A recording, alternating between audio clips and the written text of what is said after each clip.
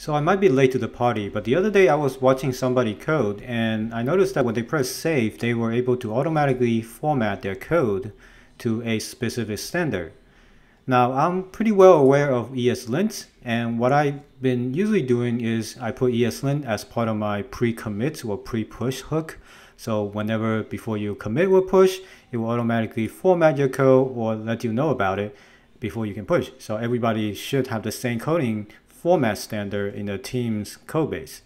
Now, I don't want to do it every time when I push or commit. I want to do it immediately. So I saw this guy where he was coding, and then when he pressed save, all of this code formatted automatically. So I wonder how that's done. So I did some research, and today I want to show you how you can do this. So let's have a very simple repo here with a simple JavaScript, and you have a package.json, very standard empty. So I think what we need to do first is to install Eslint globally. So you can do npm install eslint-g. So I already did that. After you do that, you should have a eslint binary somewhere. So once you have this installed, you need to get the Eslint plugin extension for VS Code. So this is specifically for ES Code, but for whatever the code editor you use, there may be a equivalent extension for it. So I'm just using this Eslint by Dirk Ballmer, and this extension is all I need to get everything done. So once you install that, you need to go to code, go to preferences, go to settings, and then search for onSave. So you will find this setting called code action onSave. When you find that, click on edit in JSON. And then here you need to add, well, I don't think you need this, but I have it just in case if I'm playing with JavaScript code. But you need to add this setting here.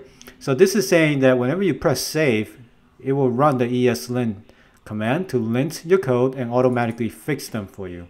So once you have that, you can close it, and then we can start testing it out. Now, if I press save right now, nothing will happen because you're missing the eslint configuration file. So in order for you to lint your code, you need to tell it what do you want to lint. So Eslint allows you to pick so many different styles that you would like to apply to your code base. So there are so many different rules that you can set. So I don't have time to try to turn on and off any of these, so I'm just going to use a popular one. So to set up an Eslint configuration, you can do eslint --init.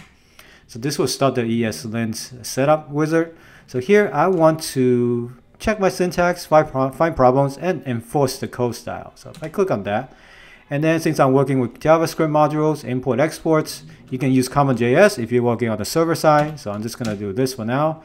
And for the frameworks, you know, like I typically write in React, so I'm just going to do React right now, even though this is not React code. And then do you use TypeScript? Not now. So where does your code run? It runs in the browser. And here's like you can pick a pre-existing setting if you want. So I like to use a popular style guide, usually the Airbnb guide. I highly suggest you check out their repo to see what kind of settings they have. So I'm just going to use Airbnb, and I want the format to be in JavaScript format. So this will set the configuration file to be in .js format. But if you want it in .yaml or .json, you can do that as well. I'm going to do it in JavaScript. And it will ask me, do I want to install all of these dependencies? I'm just going to say yes. So we'll have to give it a few seconds to install all the dependencies that it needs. So these dependencies are for the rule sets. They're not like any giant code file. They're just set of rules that we can use. So now you should see this new file called eslint.rc.js. And here you see all of these settings are pre-written for you, and right now it's using the React recommended plugin and then the Airbnb plugin. So all of the settings from these two plugins will be inherited to your project. So now if I go back here, so as you can see, this code is very messy. You know, all the there's no indentation. There's some random. Let me just change that to like double quotes. Like a lot of pretty messy code. So sometimes when you have people on the team, they may have different writing styles, and you want to enforce that on the team. So let's say on this team, we only use single quotes. So how do you enforce that when some people in their bad habit, they might end up using this and then push the code to the repo? So now I want you to watch what happens. When I press save, as you can see right away, everything's got fixed and everything got indented properly. So now there should be no confusion about like what to use, like the indentation process, what to use, the coding style. Like there will be no debates about it. So now that's it.